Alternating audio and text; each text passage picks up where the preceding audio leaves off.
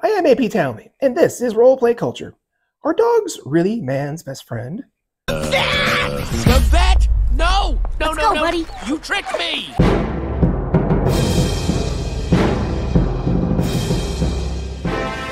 Who doesn't want a fuzzy little fur ball to cuddle with?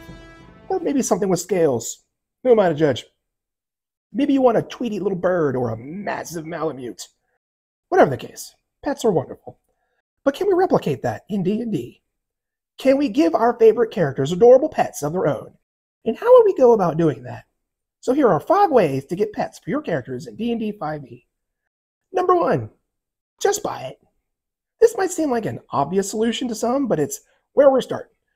You want an adorable beast to tear the faces off your enemies? Just buy it. If we look at the mount section of the player's handbook, we find some interesting creatures for sale. That's right, for sale. No spells required, no class features or feats. This one is simple. We just buy our pet. In particular, the Mastiff, I think, is a good choice. Because man's best friend. I am personally bereft of man's best friend. Instead, I am graced with 3 little kitties, which are definitely woman's best friend because they certainly like my wife more than they like me.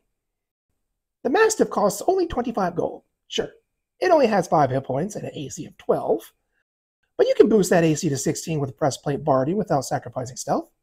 They only do 1d6 plus 1 damage with attacks, but they do have that wolf's ability to knock enemies prone with a hit. Yeah, they're not going to be combat powerhouses, but they can still have their use on the battlefield. Plus, it has a +3 in perception as well as keen hearing in the smell feature. They can get quite the tracker and guard dog, which is probably what we'll use it for most of the time. Just make sure to have the animal handling skill to help control your pooch. And of course, there are other options on the list, several types of horses, and even these guys. If that's not enough, then I urge you to check out this third-party book, Stibble's Codex of Companions. It has a robust rule system from where and how to find friendly animal buddies and how to tame and train them. A clear indication of what you can command them to do and even leveling them up. There are all kinds of tricks you can teach them, and there are even rules on feeding and taking care of the little beasties. I will admit, there was a lot more Pokemon influence in this book than I was expecting, but as long as you're okay with that, it's a pretty interesting book. They don't sponsor us or anything. I just thought this was an interesting way to improve animals that are taken from the wild. Number 2, Find Familiar. That's right, this one gets its own category. The Find Familiar spell is much beloved by those playing D&D. It's a ritual spell from the wizard's spell list. It takes an hour to cast and costs 10 gold worth of special incense that is consumed. You get to choose a creature from a list that includes cat, spider, seahorse, or my personal favorite, the owl. You get this creature as a familiar permanently until it dies, or you dismiss it. This familiar can't attack, but it can do a bunch of other things. You can see through its eyes, making it great for scouting, and even though it can't attack, it can deliver touch spells for you. It can take other actions too, in particular to this conversation, the help action, giving advantage on attack rolls. If you need to hide your familiar or keep it safe, well, that's okay. As an action, you can stash it in a pocket dimension. And with another action, you can bring it out. You can bring it back out within 30 feet of you. It's such a versatile spell, and it's a ritual. You can add 10 minutes to the casting time and cast the spell without using any spell slots. Sure, it costs 10 gold every time you do that, but that's not too big of a burden.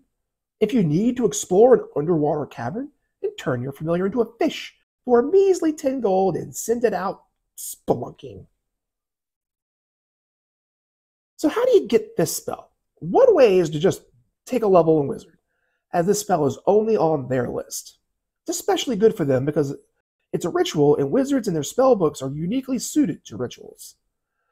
But there are a few other ways to get this spell if you're creative. The Eldritch Knight Fighter and the Arcane Trickster Rogue subclasses allow you to take spells from the wizard spell list, one of which could be Find Familiar. The feats Ritual Caster and Magic Initiate can also provide this spell, with Magic Initiate giving 2 cantrips and a first level spell to the user, which would come from the wizard list and therefore be Find Familiar. Ritual Caster lets you use rituals, and you pick 2 from a chosen class list, which we can add more of those later on. And if we choose the wizard, well, we know what to do, don't we? Warlocks get a similar feature at 3rd level with one of their pact boons, the Pact of the Tome, along with the Eldritch Invocation Book of Ancient Secrets, which basically gives you the same thing as Ritual Caster. Or just cut to the chase and take the Pact of the Chain and get Find Familiar directly, which could also be used to summon more powerful familiars such as Imp or Quasit. And these familiars could attack as well. We'll discuss these a bit more later on. And finally, there are certain backgrounds, the more powerful types, such as those from Strixhaven, which would give access to the Strixhaven Initiate feat. This feat, among other things, lets those from Lorehold, Quandrix, or Witherbloom choose a 1st level spell from the wizard spell list. And we know what we're going to take, don't we? The Astral Drifter from Spelljammer and the Rewarded from the Book of Many Things can also give Magic Initiate, and we already know what we can do with that. Interesting little fact. There is a list of familiars to choose from, true, unless you're a warlock. You got to stick to that list. But some of the adventure books add additional creatures to that list. For example, the Baldur's Gate Descent into Avernus Adventure adds the Tressum to the familiar options, with the DM's permission, of course. A Tressum is a winged cat that can see invisible creatures. Also, in the Tomb of Annihilation adventure, you're introduced to the absolutely adorable flying monkey that can, of course, fly, and it has hands so it can manipulate things like opening windows and doors or shove a potion down your throat. Number 3, familiars. Wait, didn't we just talk about familiars? Well, you'll come by these familiars a little differently. If you were to take a gander through the monster manual and happen upon an entry for, I don't know, the Imp, you might see this little green text box with some interesting information about it. We could make some sort of pact with this creature and gain some benefits. We would maintain a telepathic bond with each other, and we would sense what the Imp senses if we were within a mile of each other. Most importantly, if the Imp is within 10 feet of us, sitting on our shoulder or something, we get the benefits of their magic resistance, which is just crazy. The magic resistance of this creature gives you advantage on saving throws against spells and any magic effects. For comparison, a 14th level Abjuration Wizard gets magic resistance that only protects them against spells, though they do get resistance to spell damage as well. A Mantle of Spell Resistance is a rare magic item that requires attunement, and it also gives protection only against spells. This is a pretty big ability. We can make similar pacts with Quasits and Pseudo-Dragons, but the Pseudo-Dragon is definitely the weaker of the 3. Also, it is less likely to steal your soul or eat your face, so there's that. Imps and Quasits, in addition to magic resistance, can also shapeshift into a variety of creatures and turn invisible. They can be pretty tough with damage resistances and condition immunities. Even the Pseudo-Dragon can telepathically communicate with others and has blind sight. Be aware that this sort of familiar requires a heavy buy-in from your DM and some negotiations on the part of the pact. It's a very strong ability that doesn't require much expenditure of resources from the player, so don't be surprised if your DM puts the brakes on this one. Number 4, class mechanics. Your class ultimately makes up the majority of what a character can do, and some of them give a cute but fierce companion to keep us company. Now, we're not talking about summoning spells here, with maybe one exception. So we're not conjuring animals, summoning fae or demons, none of that. Those only last for so long before they go away. I'm not even going to count spells like Animate Dead, even though the undead you create are technically permanent, mostly because we have to continue casting these spells every day to maintain control over them. We want as permanent as we can get. But classes, specifically some subclasses, can give us some interesting pet options. With the Artificer, we have the Battlesmith and their Steel Defender. The Steel Defender is essentially a robotic dog, though it can have a more humanoid form if you want. They scale by your proficiency bonus, have a 15 AC, it's not bad. About 20 hit points when you first get them, but that can go all the way up to 107, and they do force damage when they attack. They can't be surprised. They're immune to poison, charmed, and exhaustion, and the poison condition. They can self-heal a couple times a day or be healed by the Mending cantrip. They also have this deflect attack, which is a soft taunt that allows the defender to use their reaction to impose disadvantage on attack rolls by an enemy that isn't targeted against the defender itself. It does require your bonus action to command them in combat. It can move and use this reaction on its own, but it only takes a dodge action unless you tell it otherwise. But that's only in combat. Outside of combat, they can do what they like. Also with the Artificers, there is an infusion that creates a homunculus servant. It follows a lot of the same rules as the Steel Defender, still requiring your bonus action to command in combat, but out of combat, you can do whatever. They have some advantages over the Defender. They're tiny, so they can get into small places. They can fly, which means they can get into small, hard-to-reach places, and they have a ranged attack that does force damage. Not a lot of damage, but still some, and from a distance at that. The Paladin doesn't get any pets by themselves, but they do get access to a couple of spells that can do the same thing. Find Steed is a second-level spell exclusive to the Paladin, though bards could steal it if they wished. It takes 10 minutes to cast and gives you a permanent mount, such as a camel, an elk, or a warhorse. Yes, these are creatures that you could technically buy anyway, but a warhorse costs 400 gold, and if it died, you'd have to buy another one. With this spell, you just have to cast the spell again. And the mount you summon is permanent. It hangs around until it's destroyed, or you dismiss it. Then you can just spin another second level spell slot to summon another one. They do count as Celestial Fae or Fiends instead of Beasts, which gives you some minor protection, but does open them up to banishment. Not that that's a huge concern. There's also the 4th level greater variant of this spell, which is pretty much the same as the lesser version. But you can instead summon creatures like the Pegasus or the Griffin, both of which can fly with you on them. Now, it doesn't seem like mounts can fight while you ride them, but these mounts have an intelligence of at least 6, making them quite a bit smarter than their normal cousins. So you could dismount from your steed, and if someone attacked them while you were fighting, there's nothing to say they won't defend themselves. Just talk to your DM first to see how they want to play with mounted combat. There are also some benefits for the mount as well. Any spell that targets only you, the mount could benefit from as well. So healing, shield spell, heroism. Yeah, you can buff that mount and yourself up pretty good. And finally, there's the Ranger subclasses for the Beastmaster and the Drake Warden. That's the new Beastmaster from Tasha's. The old one's difficult to use, to say the least. The rules for them are very similar to those of the Artificer Steel Defender, with needing to use your bonus action to command them in combat. The Beastmaster's primal companion has 3 types.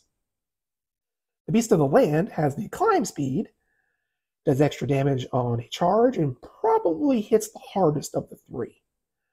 Beast of the Sea has a swim speed, of course, can breathe underwater, and can grapple when it attacks, which means it can drown enemies pretty effectively.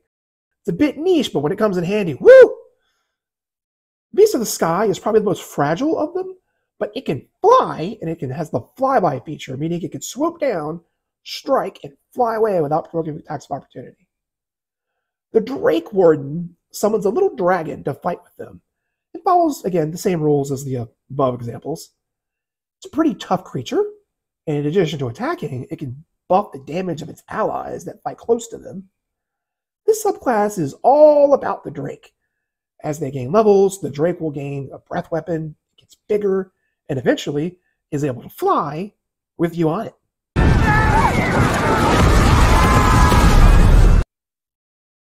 Number 5, Sidekicks. This one is definitely going to require buy-in from your DM, so consult with them before you try to rope this in.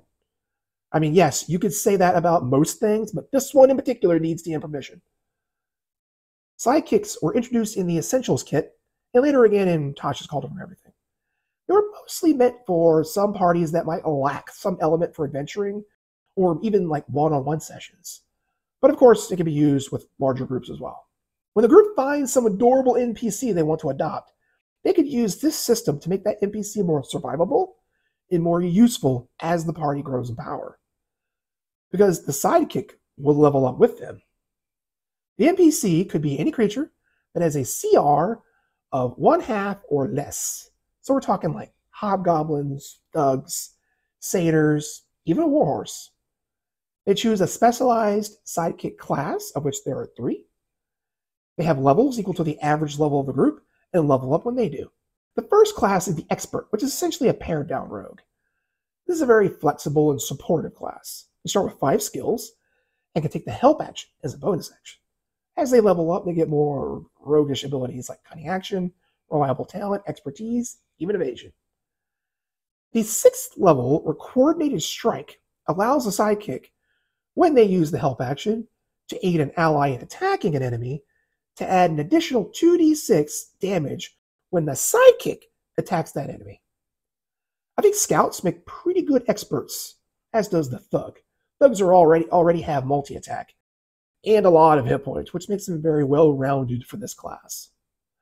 The spellcaster lets the sidekick cast spells at a similar rate to an artificer, basically half-casters with cantrips. But what kind of spells? Well, that depends on which ability score you decide is the casting stat. If you choose intelligence, take from the wizard's list. Wisdom takes from both the cleric and the druid, and charisma from the bard and the warlock. And I think that is where I would probably go. There isn't too much to this class. It's mostly about the magic. They do get potent cantrip at 6th level, allowing you to add your spellcasting modifier to cantrip damage. This pairs particularly well with Eldritch Blast. The satyr would do pretty well for this class, but I actually think it might look a little lower on the CR table to choose the noble. In addition to already being able to use medium armor and rapiers with the parry feature to up their armor class, they have a 16 in charisma, and that puts them in a pretty good starting spot. Finally, the warrior is essentially a pared-down fighter. They get armor and weapon proficiencies, a fighter's second wind, and the fighter champions improve critical. They do get extra attack at 6th level, so they should be able to keep up when needed. The hobgoblin, I think, works well with this class with their martial advantage, allowing them to add an additional 2d6 damage to an attack that has an ally beside the enemy. But I think my favorite would still be the warhorse, just for this image. You should know that this is the strangest thing I've ever done! That way you can ride around on your mount with assurance that it can definitely fight alongside you. So there are some ways that you can get pets to have as your companion in D&D 5e. I'm sure I missed several of them. Put your ideas in the comments below. Be sure to subscribe, share, smash that like button, check out our other videos over here, and I'll see you in the parlor.